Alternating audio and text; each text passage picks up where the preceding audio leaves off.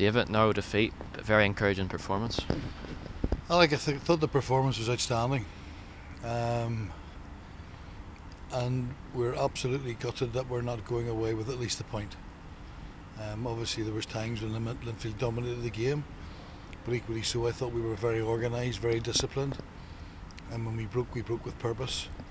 And particularly, the start of the second half, when the ball was deflected off the line and over the bar, and then Kenneth came with a tremendous effort, which hit the wrong side of the post. If it hit the right side and gone in, it would have been a wonder goal.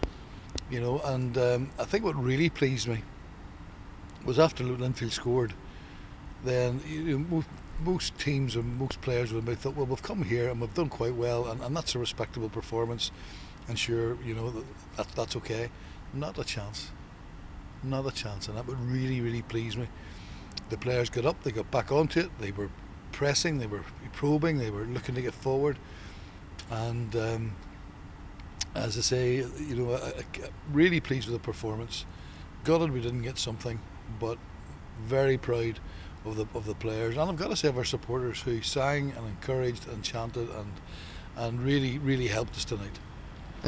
And there was an incident in the game, David, where Kenny Kane, there's reports that Kenny Kane, if he'd have went down, he would have got a penalty late on in the first half. What do you make of that? I think that Kenneth is a very, very, very honest player.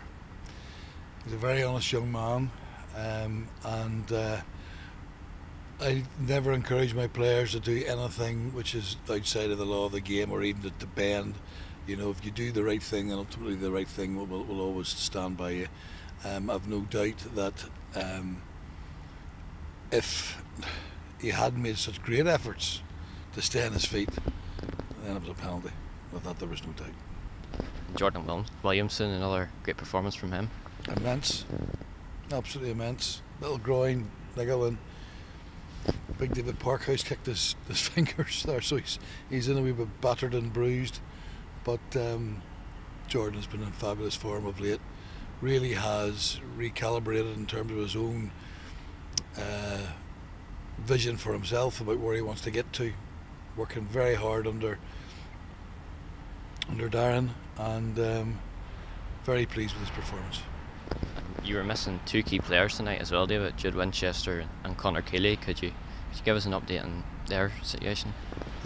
Jude has had a really bad chest infection. Was very keen to be involved tonight, but when I spoke to him last evening, he was sounded just simply lousy, and that's the long and short of it.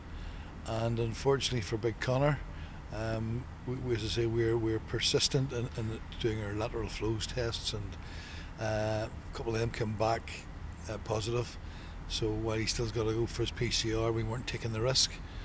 But again, two big players weren't available for us, and their contribution, was missed. But when you see the contribution of the players this evening, as I say, I'm just very pleased and very proud. Just on the topic of COVID, David, we've seen what's happened in Scotland and Wales. Can you see that coming into effect over here? Well, without not wanting to be prescriptive, Alex, I said at the weekend, both on the radio and in the local press, that of paramount importance is the health and well-being of players, of supporters, and of all of those associated with the game. I've been consistent in saying that we should be listening, to the advice and guidance of our medical folk, and I think in what Minister Robin Swan has been guiding and directing us thus far, he has been absolutely first class.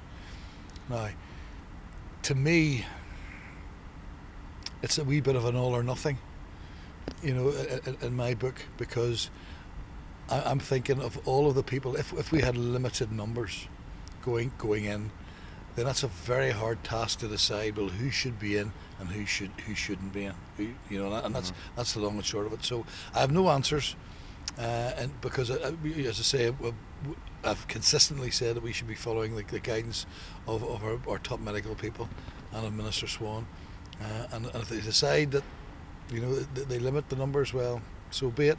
But to me, it's either all or nothing, to tell you the truth. Just finally, David, then next one, Korean and Boxing Day. How big a game will that be? Oh, it'll be a huge game. Obviously, Boxing Day derby games are always huge, and I've been involved in a number down the years. Obviously, primarily with Linfield and Glentoran. Ards and Bangor was always a tasty affair back in the day, and certainly it'll be a game that we're all looking forward to for all the right reasons. And as I say, we will just go out and do our best and see where that takes us.